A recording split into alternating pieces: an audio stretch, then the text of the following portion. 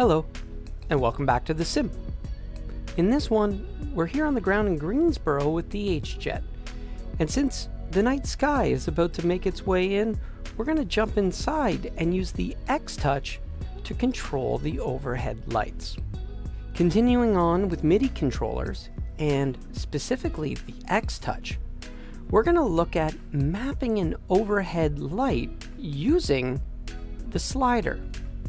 So as you can see here, we have full control of that cockpit overhead light and dimming it using the fader slider. So let's go ahead, jump over to SPAD.neXt and show you how we set this up.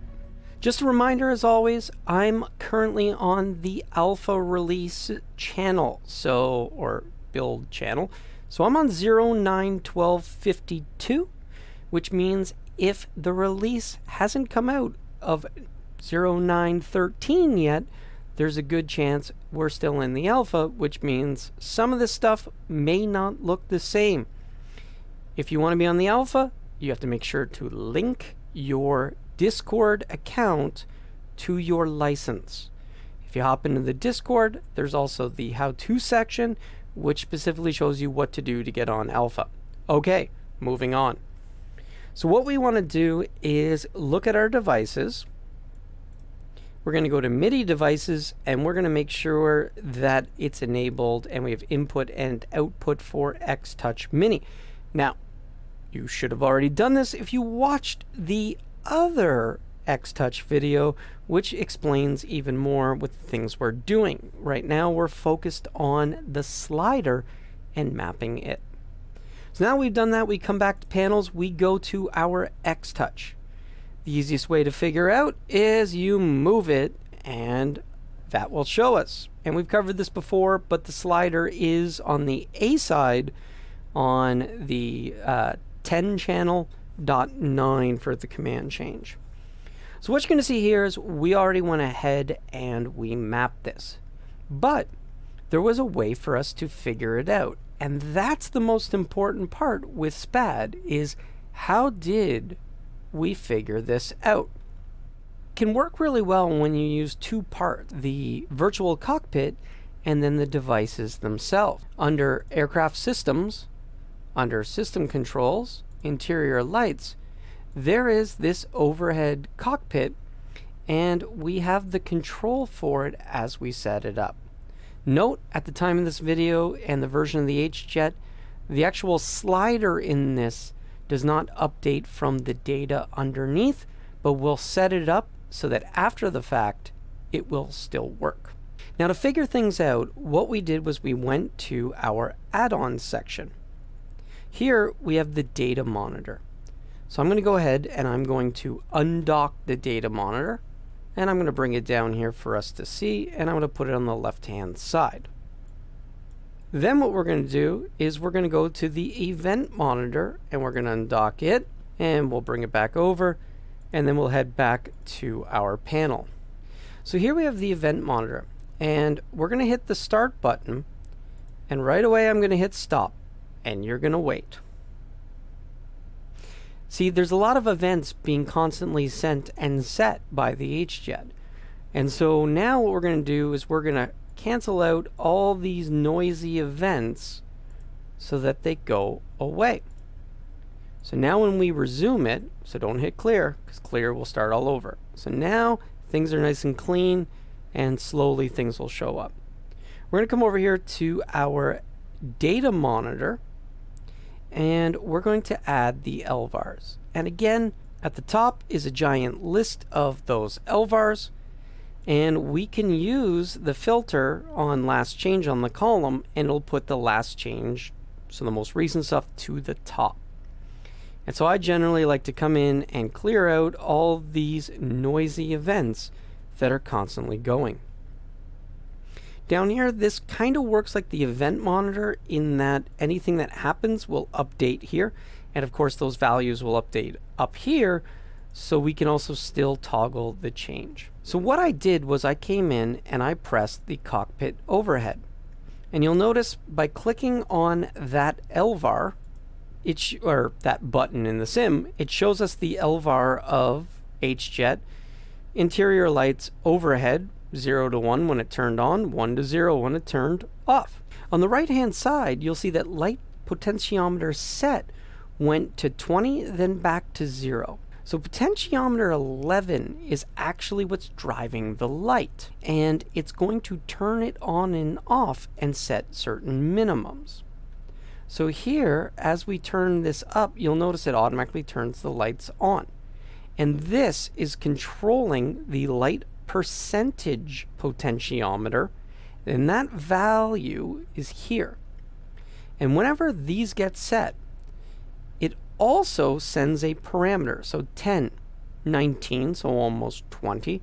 So you're seeing that these values are basically rounded and sent to the light potentiometer.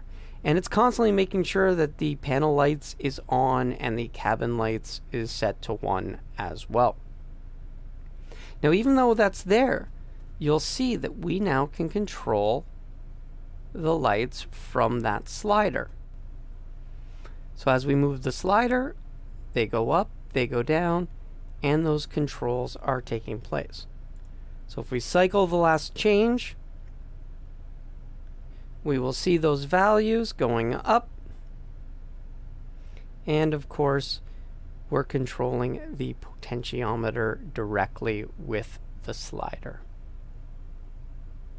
So there, we already know what it is we need to do because we use the data monitor to find which potentiometer, number 11, and which of the LVARs that we need to control.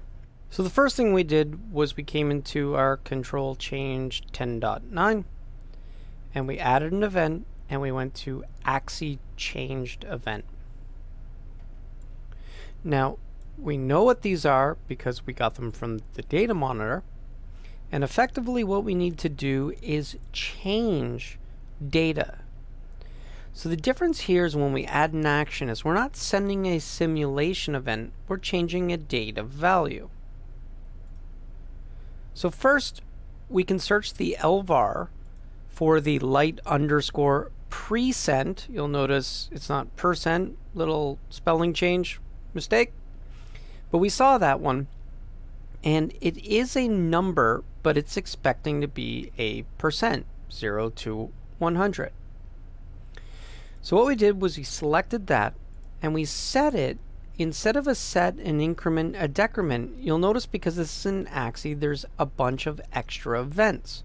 Set event value, value inverted, set event value normalized, or set value normalized inverted, or the exact axis value, or translate that into percent. So we selected into percent.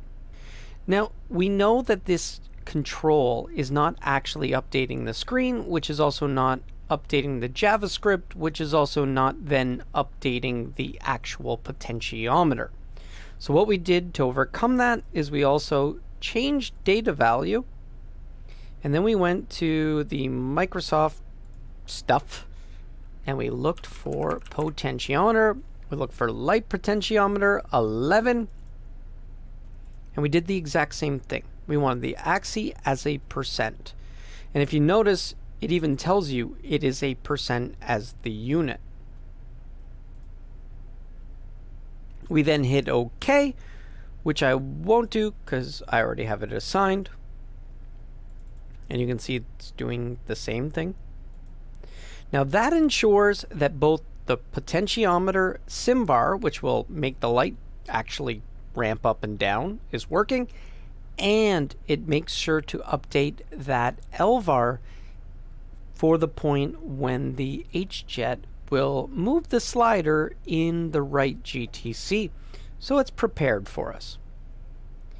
Now what we also wanted to do was be able to trigger that little button that turns the LED on and off, because it also has an LVAR.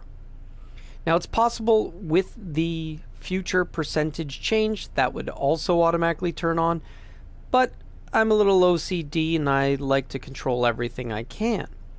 So in this case we went with a scripted event.